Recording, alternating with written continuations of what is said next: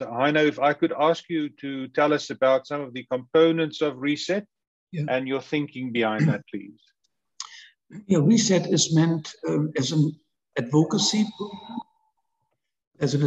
program, for preferred regulatory principles to maximize the harm reduction potential of vaping products while addressing public misconceptions and minimizing the risk associated with the gate category.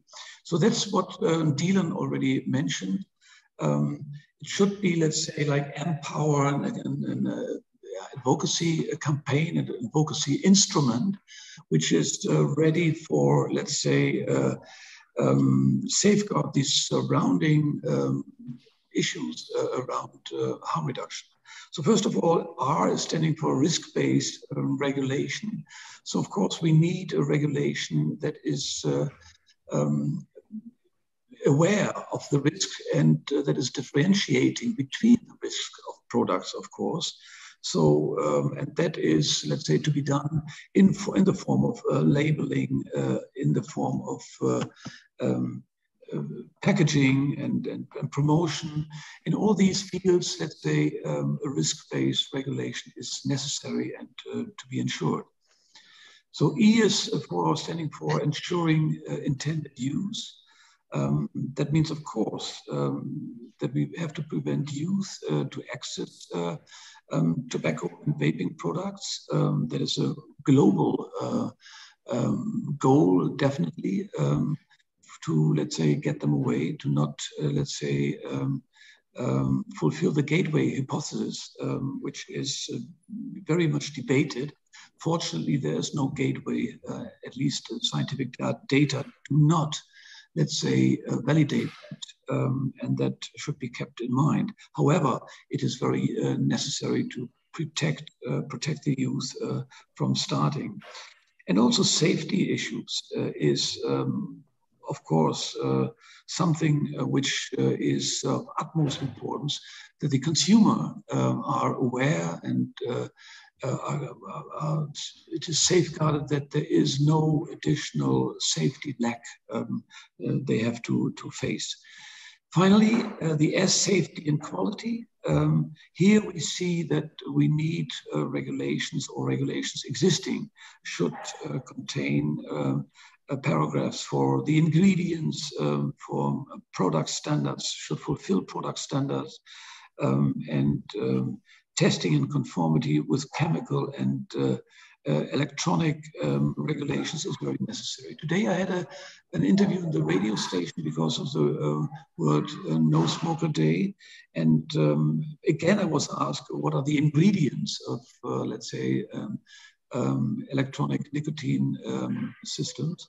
And I had to say, of course, we all know these ingredients already because we are confronted with them in many ways that in our, let's say, daily life, our products, they are controlled, they are tested, and so far, all the consumer buying products with flavors need to be aware that these flavors are to the best quality that we can think of in a nourisher chemical industry. So E is standing for environmental considerations. Again, life cycle of ends need to be regulated. The environmental impact needs to be kept in mind once we speak about electronic nicotine devices. And also it needs to be aligning with the ESG standards. That is for sure something very, very important. Finally, the T, traceability and fiscal policies. In Germany, we just recently, we made the mistake, or politicians made the mistake, to put the same taxes on electronic nicotine delivery systems than on combustible cigarettes. So there's no, let's say, not an incentive for smokers to quit to other products, to less harmful products. So if it's the same price, then that at least the monetary incentive is getting away. So that is something we need to keep in mind, that regulations need to ensure product authenticity and throughout the supply chain. That's very important. And to rise the proportionate fiscal policies is also something we have to go for. And so far, this is the concept, this is the frame of reset.